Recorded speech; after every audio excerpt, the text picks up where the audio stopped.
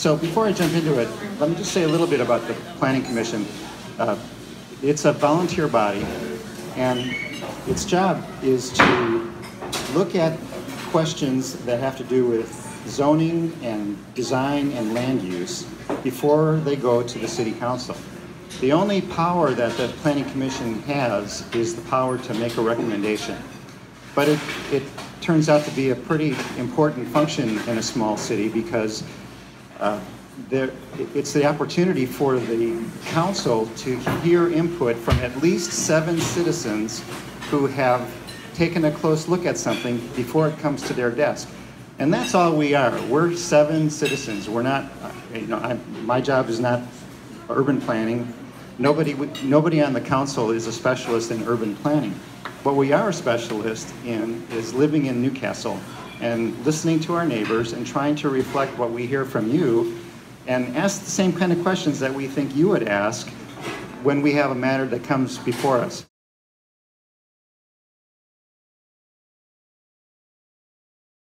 What is the problem or the question that we're trying to answer? And the question we're trying to answer is, what should this area look like when the people who own the properties here decide they want to do something different with them? So all the city can do is set rules for property owners to follow. The city can put some boundaries around what is allowed as a land use and what can be done in a certain area. It's up to the landowner to decide what they want to do with their property. And why do we want to do this now? What's wrong with what we've got right now? Well, what we have right now has been in place since about 2000 with some changes. And we've learned some things as a city in that time that have identified some shortcomings in our current plan. One of the shortcomings is we've learned that what we thought we had in terms of determining what the allowed uses are really has a lot more holes in it than we would like. I'll turn it up.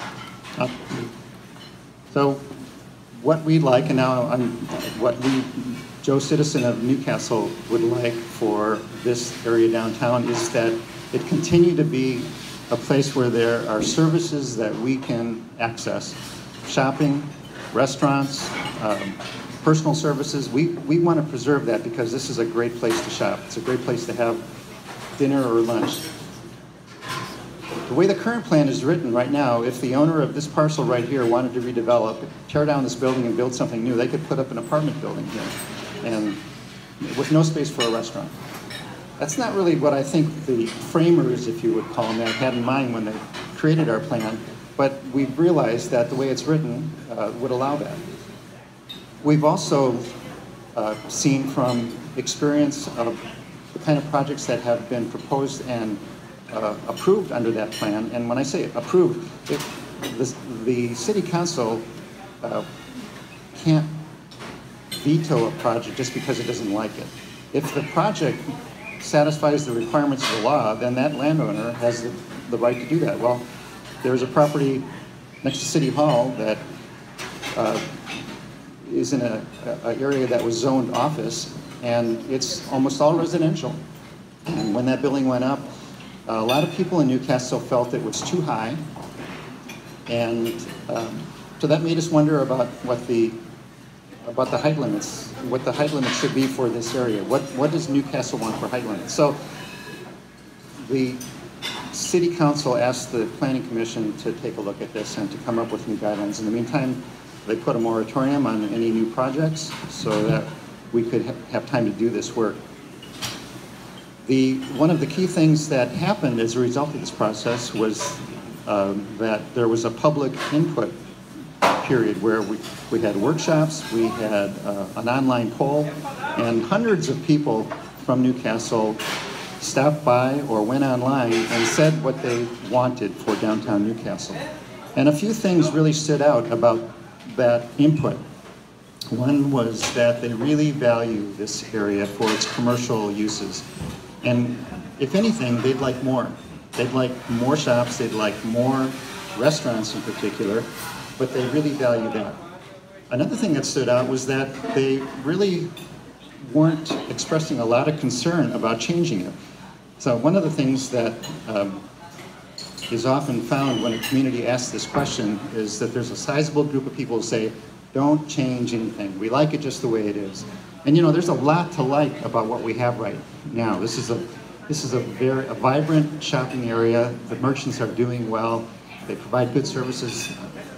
It's great. It's great. So we don't want to mess with that. We don't want to mess with the formula for success, but we want to make sure that whatever comes next continues that formula for success. Okay, so this is the zoning that exists here now. It's a combination of different uses. This is mixed-use industrial, so you could have some industrial stuff there. This is the community business area. This was the office area, and this is residential. What we are moving to is a much simpler scheme where there's all one, the use category is the same for everything that is colored there.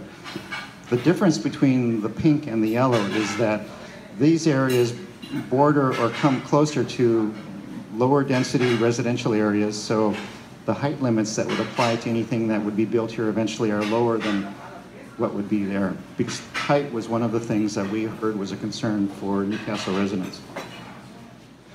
So let me talk about the new scheme now. One thing that's different is that there is a requirement that there be ground floor retail or business in certain areas, and it's defined by what street the area is on. So if you look at the light green line going down the middle, Cold Creek Parkway, every property that touches that street, if it were to be redeveloped, would need to have 100% ground floor. I'll call it retail, but it's not just retail. It'd be restaurants, retail, business services, things that are pedestrian-oriented businesses. The street, Newcastle Way, and as it curls around to 132nd, that would also have a requirement, thank you, that there be ground floor business, but the percentage is less. And we haven't really worked out the percentages yet for these things. That's the one piece of work that remains before we make a recommendation to the City Council. But there is a requirement. So, and that is one of the differences between what exists now and what we want, is that there has to be a place for a restaurant like this in these new buildings if they are built. Those dotted lines are lines that could, or that the city would like to be vehicular traffic or pedestrian traffic passages if these parcels are ever redeveloped. So that was one of the things that the plan addressed. Another was the transition zones.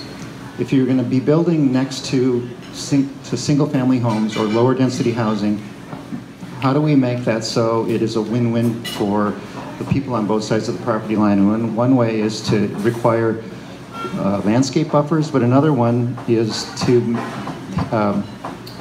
put limits on heights, and then the final one is to use what we call a daylight plane. That's that dotted line there. That's a requirement that the facades of buildings that are facing single-family development it's kind of step back so that sunlight is going to be reaching those people more often during the day. They can't have a massive wall facing them. It's got to be reclined. So it's makes it much more human scale than you'd otherwise find.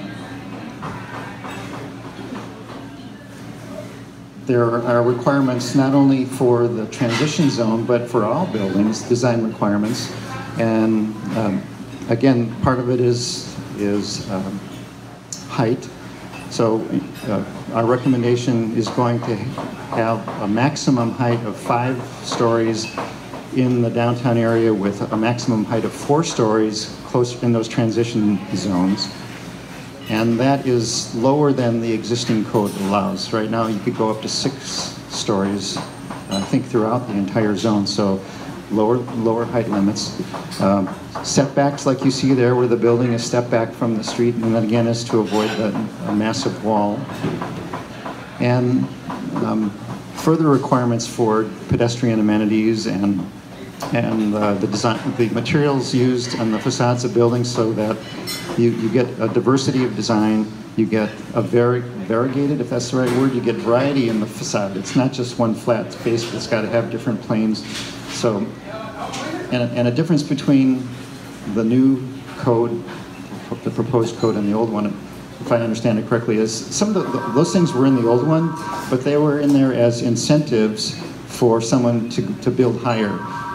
And in the new scheme of things, they would be requirements. Because we found from our experience, from observing the experience of other cities, is that the incentives really are weak and they don't result in the kind of downtowns that the city really wants. As part of our process, we looked really carefully at what happened in Kirkland and Mercer Island and Bothell and other communities to see what their codes say, and also how well are they working for them, and a lot of that is reflected in what we're doing here. Buildings would be taller along Coal Creeks, so there's this is an example of just an artist's conception of something that might be built there. Now, this is an example of one of the things that the consultants visualized for us in response to the feedback we got from citizens about what kind of improvements would you make over here if the city were willing to spend the money. And this intersection right here is actually this intersection right here. So one of the top things that people expressed a desire for was better access in and out of this for vehicles, and also better access for pedestrians. The whole one theme unifying the entire downtown plan proposal is to make it a much more pedestrian-friendly place, a safer place to walk, a place that's more pleasant to walk and bike. And this would be an example of that would address both the vehicle traffic and the pedestrian traffic. Here's an example on the over in that area across from the not the fruit stand, but just I guess just east of that. This is just a pedestrian crossing, but there's a lot of traffic, especially during rush hour times of the day. And it's not a very safe place for crossing to occur. And there are kids that are crossing for school buses. There are people crossing to catch the metro buses. And so this would be an improvement. It's a raised pedestrian walkway that would just alert drivers that this is a pedestrian area that you're approaching. Slow down and make it safer for the people who are crossing. And then this represents a third idea that the consultants said would respond to what people were saying. It's a green street. So basically, so this actually is an artist's conception of this street right next to us. And it's predicated on the city turning this into a public street. It's now a private street, as you know, and adding enhancements to it that would make it a nicer place to walk, but also if you look in the background, there's a couple of red trucks. Those are food trucks, and and further back, not seen in this picture, is a little plaza that, if you take all these elements together, the city could block the street off for a couple of weekends a year for a festival, for example, if it wanted to have a street festival, something, if we wanted to feature the merchants here and have booths. There's no space for that right now other than Lakebourne Park. This would be an opportunity to have a street have a dual use. So they had about 6 or 8 examples like this, and they are all on the project website, so you can go and look at those pictures. Those are things that if the community supported them, would probably require extra funding, probably a bond measure. Some of them could be maybe financed over time out of regular city revenues, but these are probably more things that are extra if the community wanted them.